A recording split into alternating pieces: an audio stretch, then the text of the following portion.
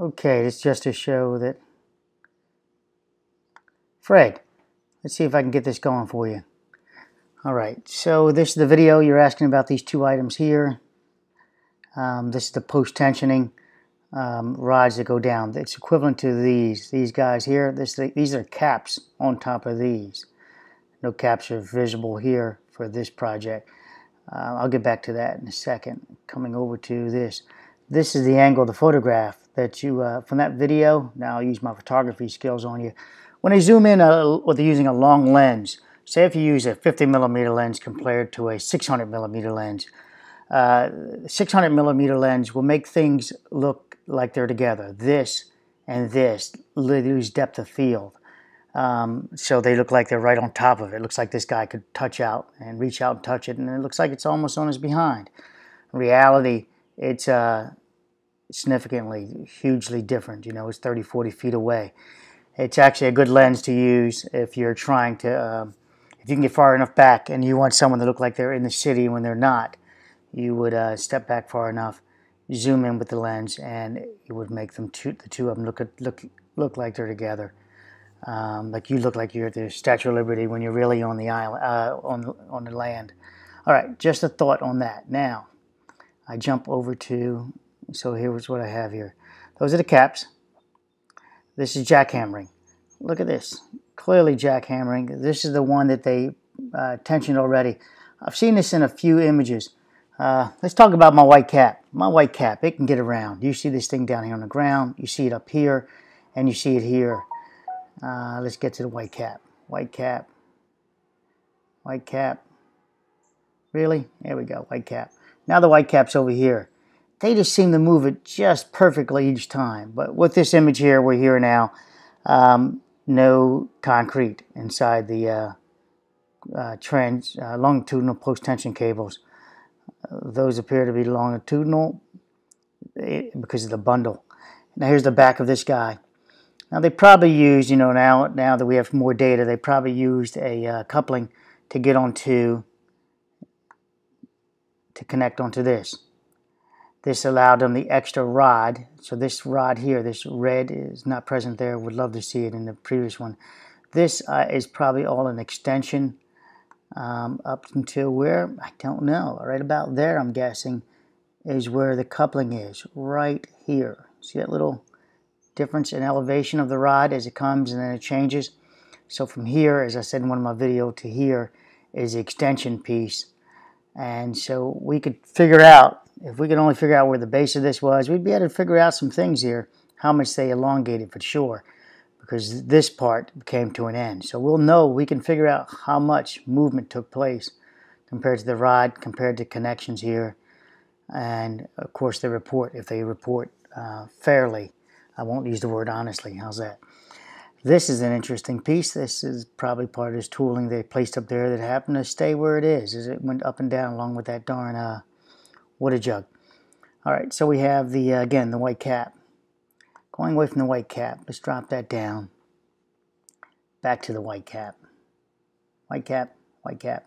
Oh, someone said, asked something about, well, whose cap is it? You know, sometimes supervisors wear white caps. We don't know. VSL might all wear white caps. Nobody honors the color caps mostly. So again, this is the this, and one more image of that for you is here. So here it is here, and I was going to put this in another video referencing cracks, but now Fred, I'm doing this for you because you're awesome, man. You give me some great donations, so you get your own private video, if you will. So then we've got the cracks, and anyone else who donates to me gets a private video, whatever they ask, if I can't answer real fastly in a type format. So here's some breaking away. The two of them broke away. This is that direction there. These cables are here and here. Oh, I wish I could show you this one over here where it's collapsed. I don't have that image handy. Well, you can clearly see that they're more post-tension. So if you guys Google images, you'll go through here and you'll see that there's a clear, you know what, I'll put it down in below this video. I'll put one of my images in there and I'll be able to attach it, and you'll see that below here, you'll see this thing crushed. One of these crushed, clearly indicating there is no post-tension cables inside of it, which we know because, well, we look at the end of the structure. I guess they're trying to see if they can access anybody down there. Okay. So then we go to this. Let's jump on to accidental thought. Oh, these are school colors. I did look this up. You know, they do have blue on the banners, and then I sort of let it go. But I was going to do a whole video on this blue, being no way this blue is part of an accidental photography thing where the color balance is called create this blue here because it's inconsistent. You have purple down here. You have some purple here. So it was done purposely, I think, that you add this blue here. Now, the question is, was it an attempt to conceal these nodes that we did not know to look for when they were transporting it? Who cares? You know, they just put an ABC bridge in. Nobody thought anything of it. And nobody would have thought anything of it. That is a huge amount gone, right? The other thing is, while I'm here, let's just touch on this.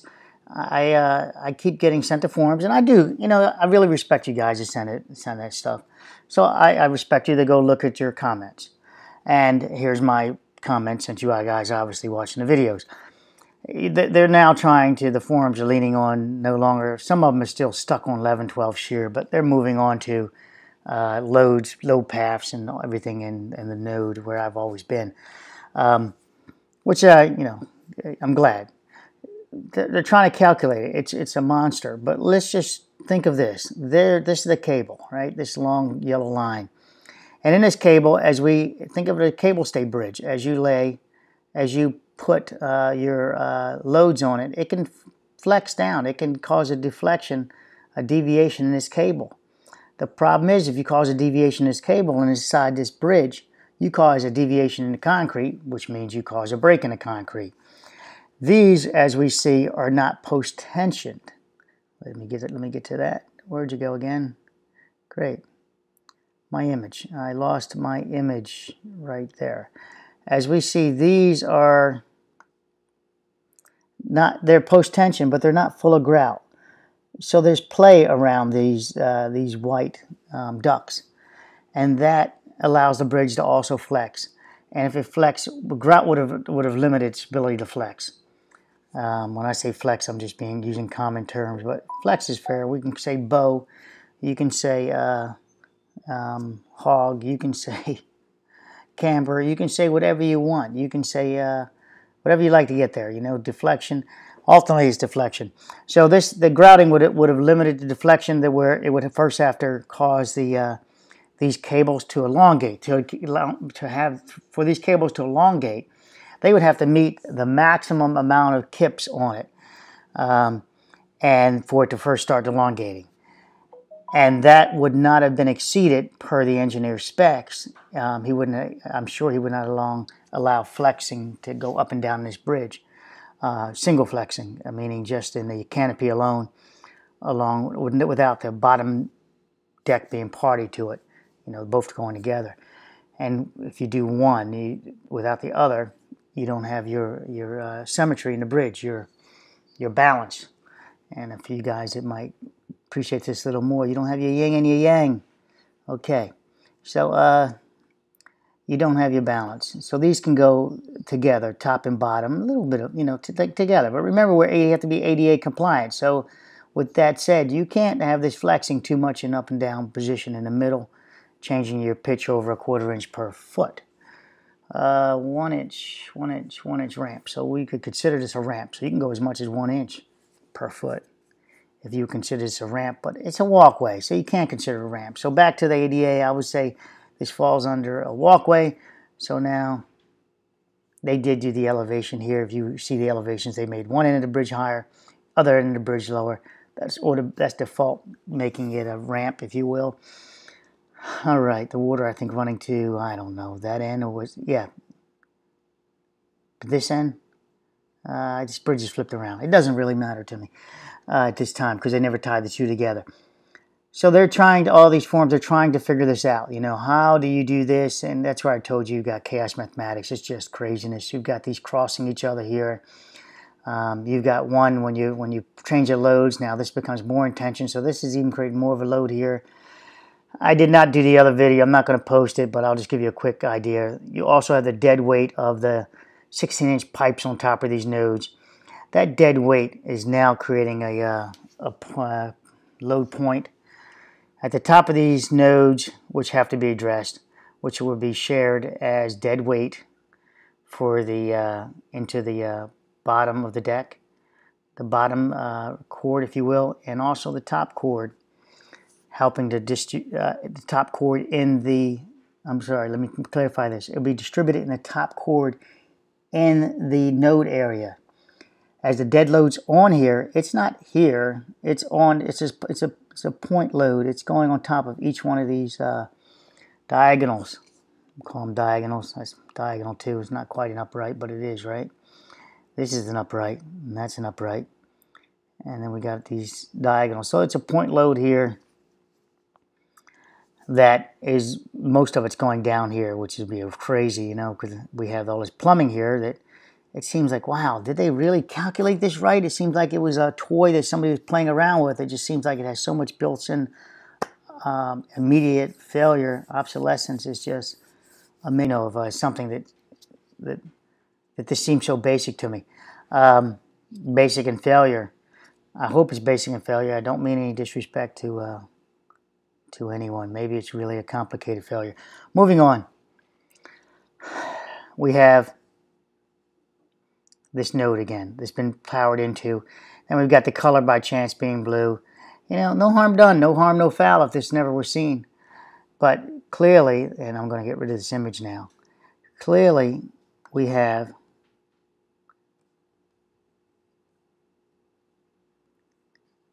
and it's at the bottom, jackhammering inside here. Jackhammerings inside there. And again, that black cap you see, Fred, that's a cap that goes over there. That's the rest of the blister.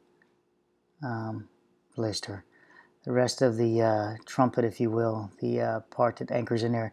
These, as I recall, are 8x12s, these steel plates, and they're one behind each other in elevation, one up, one down. And then there's some breakage. And there's your lanyard for the guy working on the bridge, and here's a continuation of it. A few people said that they were anchored into here. I think this is just mostly this crew just wrapping this around here. Although in one of my videos that I didn't post, I said that when this popped, maybe this spun around a circle and was able to get one whip of the cable around. I didn't see any real data to snatch out of that, so I let it ride. I mean, they keep doing this, right? Well, what can we see that's still there? Well, we still see it dividing something here. It appears to be reinforcement and no concrete on it. With that said, do we think that somebody put concrete around here and reinforcement, they let it go through here and then through this side, and they said, well, we'll just, no, come on. Come on, this is just ridiculous to me. So, you know, you can find so many failures with so many different things here, lanyard for the worker. Not this worker, the worker that was on the bridge. So you find, and there's the other second lanyard. I don't know the third one. I guess the guy's underneath the, I don't know. Did he find a head injury over here? Or was that a guy get crushed in a truck? We're not clear on that, are we? But this is not quite jackhammering either. If anybody's jackhammered, this up here would be jackhammering. This is, you know, jackhammer is not going to get you this nice curve going down here. So I'm going to have to introduce another tooling, you know, possibly a core drill bit, you know, drilling down and popping cores. It's you know, 1.5, 2 inch core bit, and then cleaning it up with the jackhammer, cleaning it up, you know, getting in more access with the jackhammer.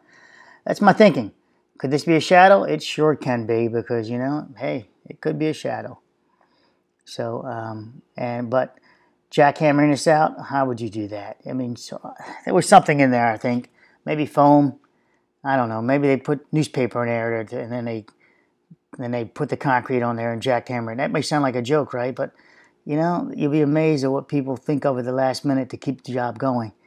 Anybody's poured concrete, you know that when you're running close on that concrete by 2 feet, they start reaching over and grabbing rubble to fill in there and then capping the rubble with some concrete.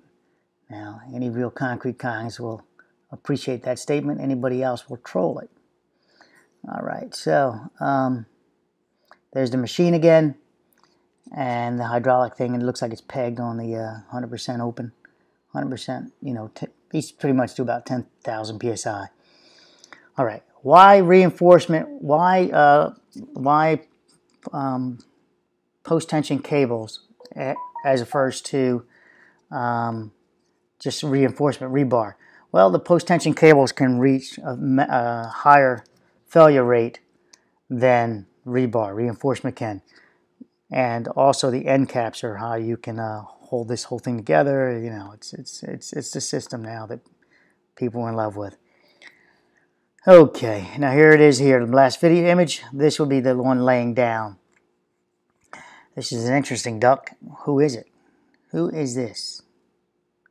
Who's this guy? Just after they start demoing, that's the one that you just saw? This pulled over? I think so. If we look here at this cutout right here, and then we go back to this cutout here. Slide it over. Right about here. I like to lean towards it. That's this one.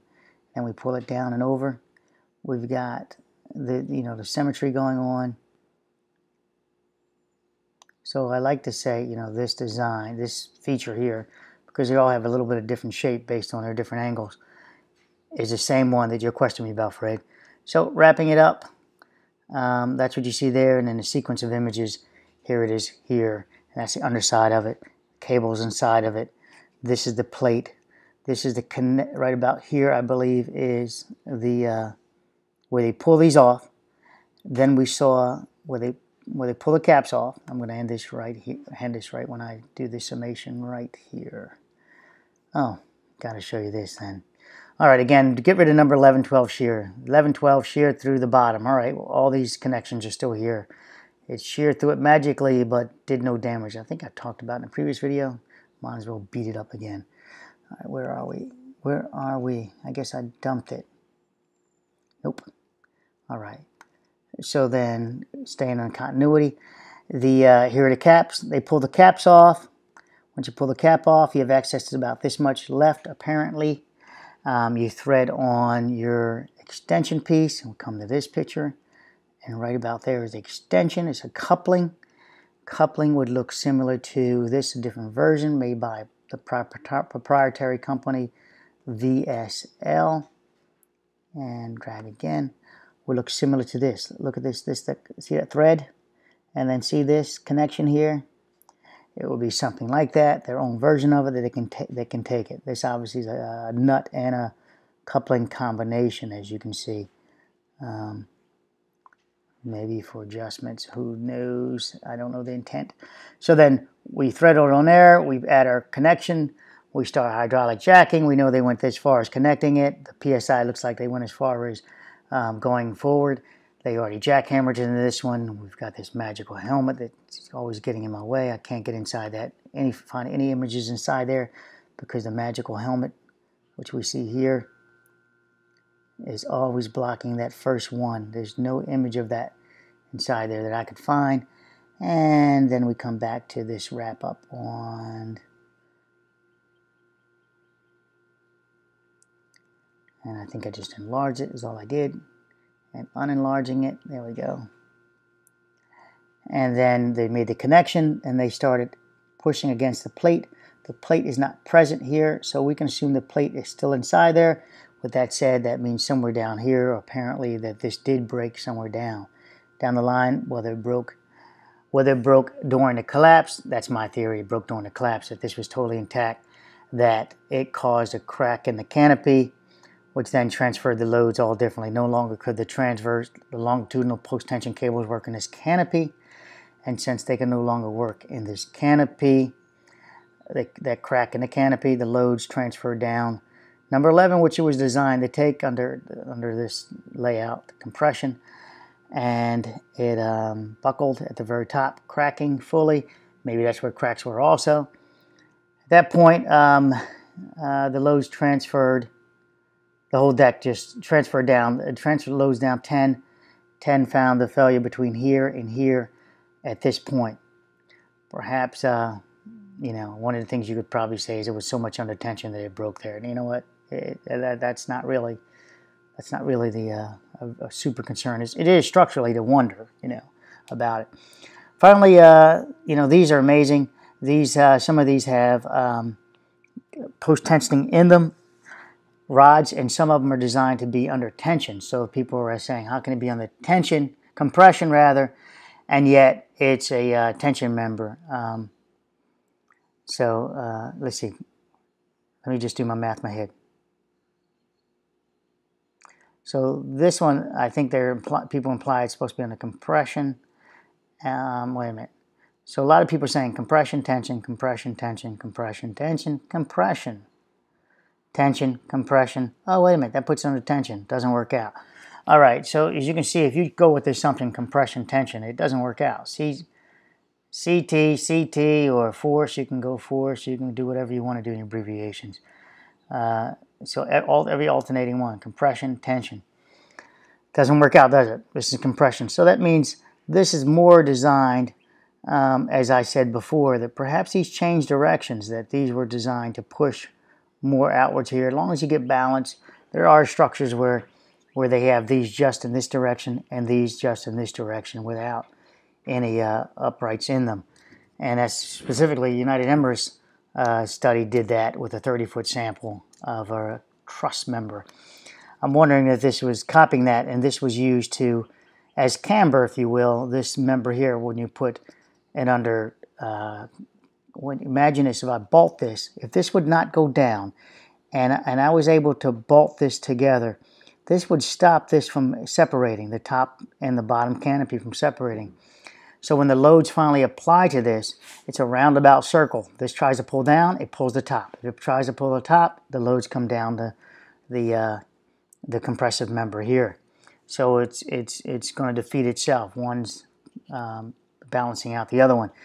Why it's so important in that thinking is that it keeps, again, ADA requirements. You can't have this bridge going up and down without staying within the guidelines of the basically 1 inch per quarter inch side slope and 1 inch ramp from end to end. So as you imagine walking down your sidewalk, typically not on hills, there's issues. Typically, if they're going to build a new development, it's going to be 1 inch per foot as you walk down the walkway.